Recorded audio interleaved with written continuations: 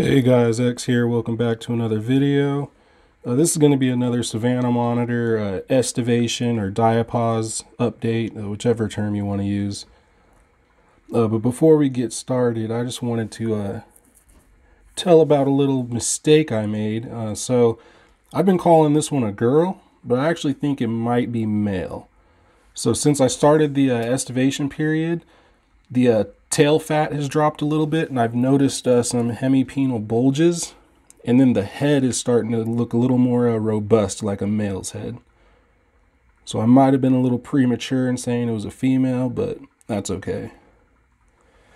Also, I keep putting plants in here, but he keeps trampling them. I had a pothos that he trampled and killed.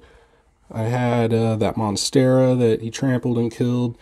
I had some ferns in here that died. The only thing that seems to last is that palm back there. I can't remember what it's called, but yeah, that's the only thing that seems to survive. So I think during summer, once I build an outdoor enclosure for him, I'm going to plant some plants in here. That way they have all summer to get established and not get trampled and killed by this guy.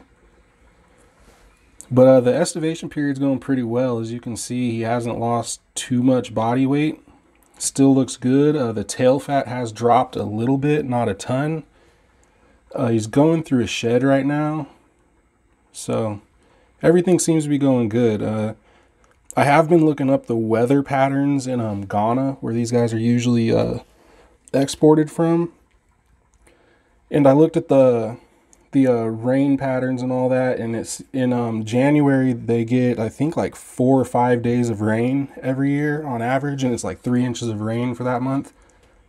So about once a week I do give the enclosure a light mist, and he drinks from the puddles, so he is getting a little bit of water, but still haven't fed for a month now. So it's been almost a month. It's coming up on 4 weeks of no food for him, and he's still doing good. He just lays there on his rock or on the wood or up here on the platform and just basks all day. Doesn't really walk around much. He has been digging a little bit, trying to find worms. I have seen him find and eat 2 or 3 worms in here, super worms that are in the soil. But other than that, I'm not feeding at all. Seems to be going well so far. Haven't noticed any really differences. He doesn't move around as much, which I think is normal, especially when you're not getting as much food. But as you can see, the tail is not as thick as it usually is, so that's really the only place that I've noticed any difference. But still looks very healthy for not eating for a month, especially for a lizard like this that requires very high temperatures. They need to eat a lot, so the fact that he hasn't lost a lot of body weight is pretty cool. Definitely not as stressful as I thought it would be. My wife asks me constantly if I think he's going to do okay, so I think she's freaking out a little bit more than I am, but seems to be doing good. Everything's going well.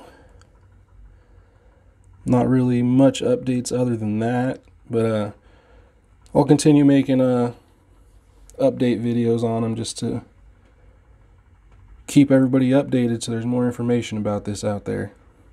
Thanks for watching. I'll see you guys in the next video.